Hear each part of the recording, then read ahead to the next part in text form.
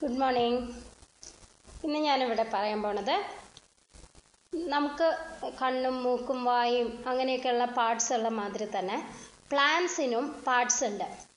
ആ പ്ലാന്റ് പാർട്ടിനെ കുറിച്ചാണ് ഞാനിന്ന് പറയാൻ പോണത്. പ്ലാന്റിൻ്റെ മണ്ണിൻ്റെ അടിയിലേക്ക് പോണ ഭാഗം റൂട്ട് അല്ലേ? പിന്നെ മുകളിലാണ് പിന്നെയുള്ള ഭാഗങ്ങളുള്ളത്. അതിനെയാണ് ഷൂട്ട് എന്ന് പറയുന്നത്, ഷൂട്ട് സിസ്റ്റം എന്ന് പറയുന്നത്. മണ്ണിന് അടിയിലുള്ള ഭാഗത്തിന് റൂട്ട് സിസ്റ്റം എന്ന് പറയും, മണ്ണിന് മുകളിലുള്ള ഭാഗത്തിന് ഷൂട്ട് സിസ്റ്റം എന്ന് പറയും. ഷൂട്ടിലുള്ളതാണ് എന്തൊക്കെയാണ്?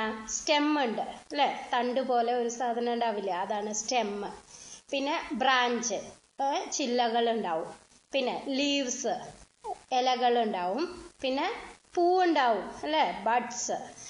ബഡ്സ് മൊട്ടുണ്ടായിട്ടാണ് പിന്നെ അതിൽ നിന്നാണ് ഫ്ലവറായി മാറുക, പൂവുണ്ടായി മാറുക. പിന്നെ അത് കഴിഞ്ഞ് പൂവുണ്ടായി കഴിഞ്ഞാൽ പിന്നെ അതിൽ നിന്ന് കായ ഉണ്ടാവും അല്ലേ? ഫ്രൂട്ട്സ് ഉണ്ടാവും.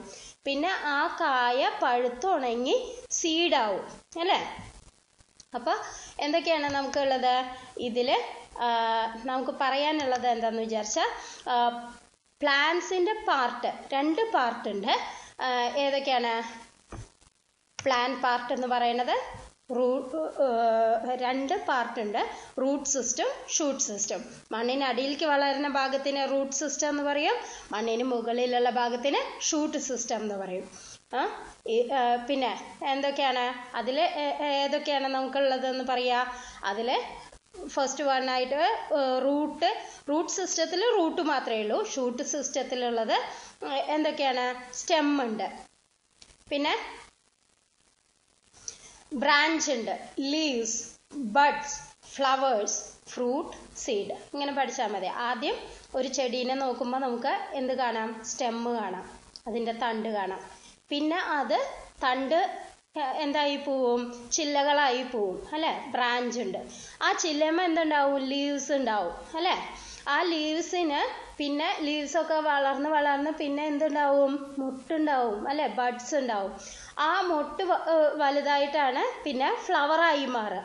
ആ ഫ്ലവർ പിന്നെ ഫ്രൂട്ടായി മാറും, ഫ്രൂട്ട് പിന്നെ സീഡായി മാറും. അങ്ങനെ ഒരു ഓർഡറിൽ പഠിച്ചിട്ടുണ്ടെങ്കിൽ നിങ്ങൾക്ക് വേഗം കിട്ടും.